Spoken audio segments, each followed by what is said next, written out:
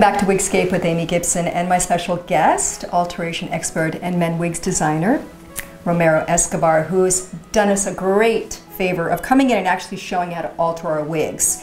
So we've already shown in the previous segments how to take it in horizontally and how to take it in vertically, but a big problem is when you get a wig and the ears are too long. Then what do?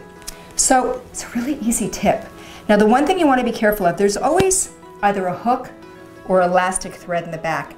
You don't want to mess with this, but what you do want to do is you're going to be sewing the actual base right there. So what this rests on top, you're not touching. This is the part he's going to be sewing, okay? And basically what this is going to do is lift this ear up so it's not hanging, but maybe a little bit. So would you say you get a quarter of an inch up? How much can you get up this? I would say about quarter of an inch. Yeah, quarter of an, not more than that. Not more than that. All right, so like a little bit if you need a little bit of nip and tuck. Okay, so now you're going to sew from here. That's right. It's going to be the under. And where are you going to take it? Where are you taking it? This one goes up. Going to go up. It's going to go up. And what are you going to hook it onto? Into the wefting. Ah, yeah. So he's actually putting it into the first weft. Very cool. So we're going to sew that onto this. My concern is then, what about all this overlap material? Are you cutting that? Yeah, that's right. It has to be cut up. So that okay. So let's do that. Let's start by doing that. This is very cool. And this Hold on. So wait a minute. So you're doing this. If this is the bottom, where's the weft you're taking? From where? The second or third up? It's going to be from the second one up. Okay. So we're doing 1, 2, 3, 4 wefts? About or five wefts. So we're just going to cut horizontally 5 wefts where my hands are and leaving this intact. These are called the support lines of a wig. Keep those intact, okay? So cut it from the middle. You're going to cut it in the middle of the weft. That's interesting. I would have thought you would have cut it far on the inside, so there's not extra material. No, that one we can cut it up after to the other side. Okay. Yeah. Go. Just gonna go. There's my pin here. So now, what are you pinning? It's gonna be pinned right here, just to hold it together. Okay, let's show them what we're doing. Yeah. Okay, so he puts a pin to show you where it's going to be taken in, right? Yeah. Why do you do that? Just to hold it together in the meantime, and then I have to take it off to be able to cut it off the other side. Okay. So it will keep lifting up. Okay. So let's start it. So again, he's taking right from a little bit of the base underneath the elastic, or you may have just a hook and eye there, but you still have 2 pieces of material. This one and the main base, and that's what he's taking. So now you're going to remove the pin. Let's see what we're doing so we could show so we move your hand that way. Okay guys, so I hope you can see this.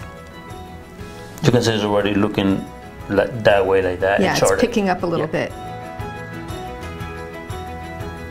So basically going from behind the ear just to the tip in front of the ear. So when you pick that up, that's where it gets so easy. A lot of times we have glasses like I do, and you want to create a little bit of room sometimes for those glasses. This is a great tip to do that with. Again, you want to use the same color thread as the base of your wig, or if you're using like a brown wig and it has a brown base and it's brown hair, definitely use your brown thread. Okay, we're doing white just so it shows up a lot on camera, but don't use white unless you have very platinum white hair. Okay. Now for this, because we've taken it in, you want to make this a teeny bit tighter, so now it's nice and flat. Okay? So that's all you had to do to pick up the ears, and you do that on both sides. Super simple.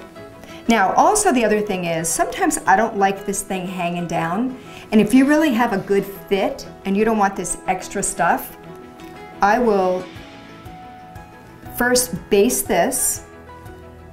Like just put a little 1 thread in here. Yep. Do we have 1 little thing? Yep. Yeah. Just give me just a little nip and tuck right there. You're just going to close that because you may not want to lose the elastic in case you want to take it in later. So we're just going to knot it and just sew that down and then knot it just so it stays put. Now I know a lot of you, it may not bother you, but to me I get crazy with too much stuff hitting me in the back of my neck. So for those of you that have that same issue, this is kind of a cool tip. And let's double knot it. We don't need to do much more. Okay, now we're gonna cut. Okay, let me have the scissor. Now that it's secure, now you can get rid of that. And you can get rid of that. Okay, you see? And now you don't have that extra bulk. So that's always a possibility. This was good. Yes. This was a good little tip. If there's anything you want to know from myself or Romero, feel free to write us at hello@wigscape.com and we'll do our best to address it immediately and get back to you. Okay.